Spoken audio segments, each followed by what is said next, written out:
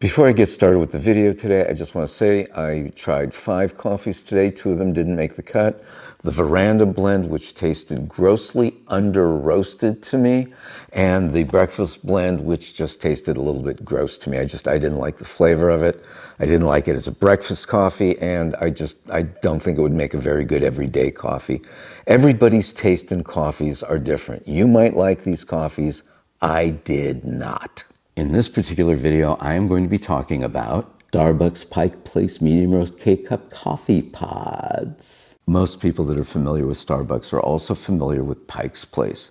It is one of their kind of in-house coffees that they use a lot. It is a medium roast of Arabica beans, and it says on the box that it has notes of cocoa and rich praline. We're going to see about that. Stick this in here and start the coffee. Smells really good.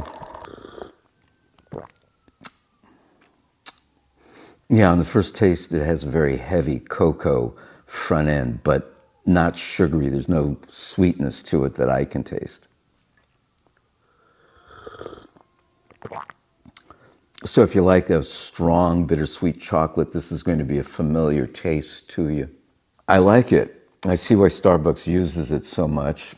It's a great everyday coffee. I mean, if you're the kind of person that wants a everyday coffee or 2-3 cups of coffee a day and you want to just be able to drink it, this is a very, very smooth, drinkable coffee. That was enjoyable. So that's it. I enjoyed this coffee very much. I enjoyed bringing it to you today in this video, and I hope that you enjoyed watching me. Don't forget to hit that like button. Don't forget to leave me a comment. It's through the comments that I get to know you and you get to know me.